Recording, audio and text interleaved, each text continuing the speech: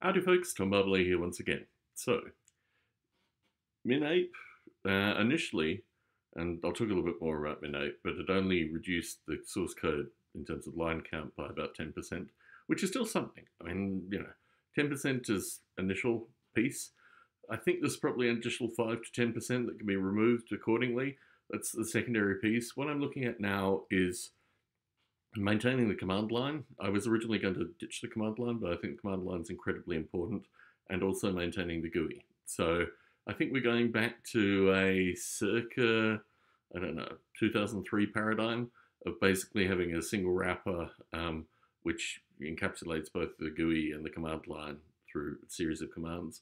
And then you have the inner simulation core. So the aim is to take everything and put it back into the inner simulation core and make sure that that is something which is movable to this, multi-language idea, which I'll talk a little bit more about. So the simulation core currently, it compiles, actually, having removed the 10% of code, it actually compiles considerably faster. The frame rate is a little bit better. So there are a few things that are in play which have been fixed, and this is literally the past 12 hours worth of work on it, on and off, just in the back of my head. Let's remove this, let's remove this, let's throw this out. And the continuous integration, continuous development has been really critical. GitLab's continuous integration, continuous development has just meant that when I've broken this unnecessarily or found broken a bit accidentally, it's been very quick to report that. And it's probably 20% of the time has been actually fixing CI/CD related issues as they're caught in real time, which is particularly cool. And I think will make this project a lot easier when we move to this idea of what I'm calling generic or genetic C.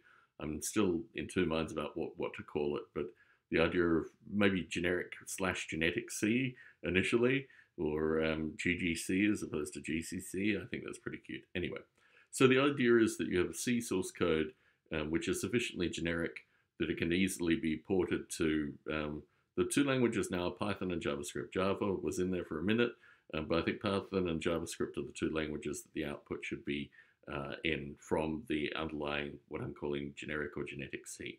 So the idea is to take the C source code as it exists in the current simulation and just simplify it in a certain way. I mean, the idea of an object specification with regards to every C source file, I think is a pretty good idea just in terms of general readability, and that would make it very easy to move it to either Python or JavaScript relatively quickly. So you have a top-heavy introduction, basically associated with what this thing will contain.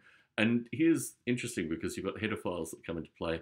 The license is a big part of the text. In fact, actually removing the license universally from all the source files and just pointing to a license file, I think would reduce the source code probably 5% currently. No, maybe that's an ambitious ballpark, maybe more like 2%. So the idea is to have an independent, probably, I don't know, submodule that would just contain the generic C to Python or JavaScript converter, or Python and JavaScript, do the two together. And that would sit in a directory aligned with what becomes the simulation core, fundamentally. So you'd have something where it was constantly trying to take the C and convert it into Python or JavaScript accordingly, and then compile just to confirm that it still compiles in Python or JavaScript. Now, this is an interesting project in and of itself, and I think this will probably take about a month and a lot of good thinking and a lot of time, probably a large portion away from the keyboard. Oh, sorry about the alert status that just pops up while I'm talking randomly.